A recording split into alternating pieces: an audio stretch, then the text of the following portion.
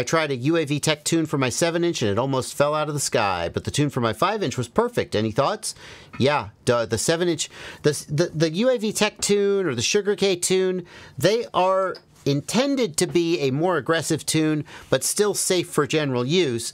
But you should understand that the more aggressive the tune, the better the quadcopter has to be to not fall out of the sky or burn a motor when you use the tune. So what you're learning there is that tune is, and the UAV Tech tunes particularly, are a little more aggressive. I think I've heard about more people than you might think having trouble with like the 7-inch tune.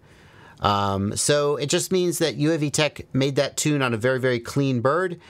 And it's, too aggressive for a lot of builds, a lot of sort of typical builds.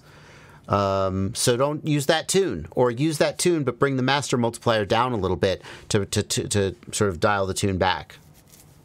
Most of his tunes have a setting in them you pick when you pick the tune that's like a noisy, medium noisy, or not noisy. Well, I wonder if you could just change that setting.